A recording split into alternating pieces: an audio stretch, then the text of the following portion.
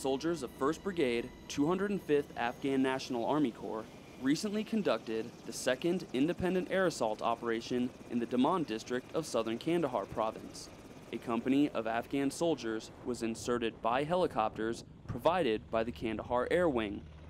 The operation allowed Afghan soldiers the opportunity to clear an area of Daman District in preparation of the spring fighting season. 8 U.S. soldiers from 5th Squadron, 1st Cavalry Regiment, accompanied the Afghan soldiers in order to provide mentorship. ISAF's part in this mission is a mentorship role to guide them along in the right direction, be there if they need it. If they have any questions, just be there to mentor them as they are learning the process of doing air assault missions and strengthening their Afghan security forces here.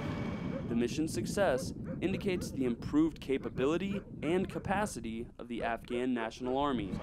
The mission went very well. They're making a ton of progress. I have a lot of confidence in them. They're making great strides here, and I think they're going to do great things here. 5-1 Cav and the rest of Task Force Arctic Wolves will continue partnering with the ANA, improving their ability to perform independent operations.